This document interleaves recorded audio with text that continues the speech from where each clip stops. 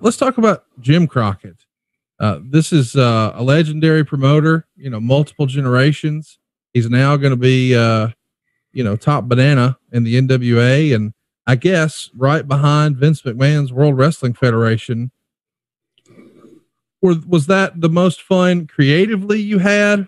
Was it as financially rewarding as it had been before Crockett, or was that, the peak of your career before, you guys had an impasse in '88, would you say, Tully? Well, the wrestling business changed because of the Superstation. Right.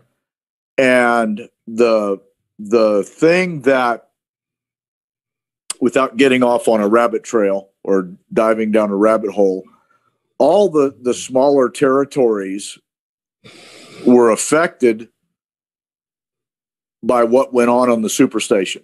Right. The farther west, they didn't get affected quite as bad because of the time changes, and they didn't have the 605. But East Coast and Central Time, 605 and 505, it was just unbelievable. And the thing that the smaller territories did that was probably a mistake on their part is they would bring a match in, like Dusty against me. And what that would do would say, these guys are off national television, because we always talked about being on national television. And these are the big time guys on national television. And here's their match versus, and they put them on a main event above their other guys in the local territory. And I think that ultimately killed them all, because if they would have brought Dusty in and wrestled their top heel, you would have made their people up on the same level. Does that make sense? It does. Yeah. And, so, I mean, I can remember one time I brought Ole and Tommy Rich in. Well, Ole wrestled Wahoo and I wrestled Tommy Rich into Southwest Championship Wrestling to elevate us. I didn't want to be, have Ole and Tommy Rich wrestling each other. So anyway, and then as you did that, then Crockett took over all these territories. I don't know the whether he bought them or what happened, but now you become the national television forte for wrestling, medium for wrestling.